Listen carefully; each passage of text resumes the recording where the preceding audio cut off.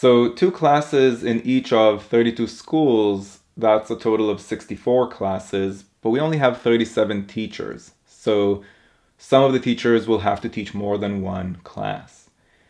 Now, apparently some will teach 3 classes. Exactly n teachers will teach 3 classes each.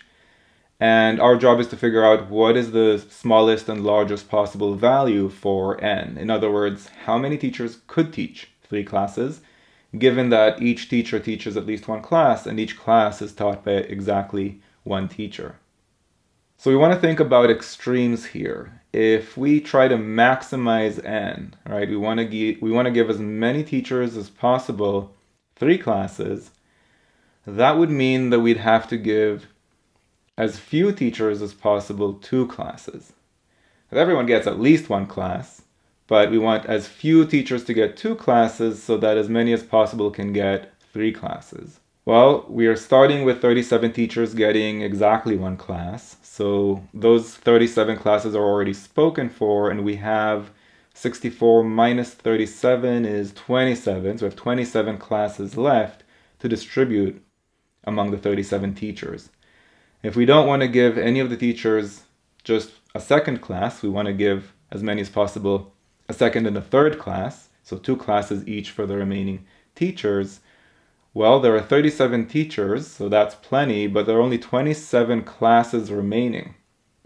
Unfortunately, 27 is an odd number, so we can't give them in a 2 for you, 2 for you, 2 for you, 2 for you kind of scenario. There would be 1 remainder. So 1 teacher will get 2 classes in this extreme scenario, but the other 13 teachers will get an extra 2 classes each.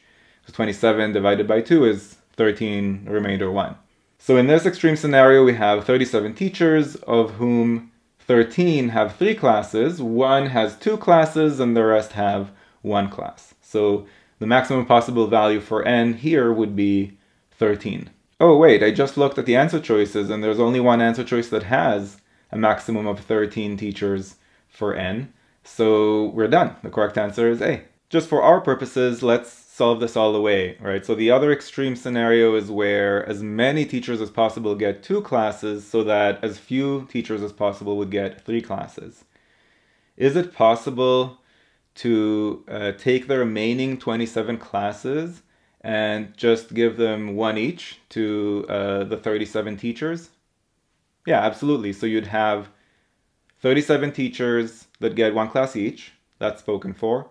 The remaining 27 classes, you give those 1 each to 27 teachers, and the remaining 10 teachers only have 1 class. So in that scenario, nobody gets 3 classes, and the value of n there would be 0. So again, we see the correct answer here is A.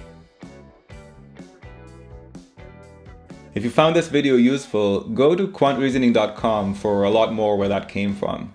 You should also click that like button and let me know in the comments below what you'd like me to make future videos about. And of course, if you haven't yet subscribed, go ahead and do that and click that bell below so you get notified about future videos. See you next time.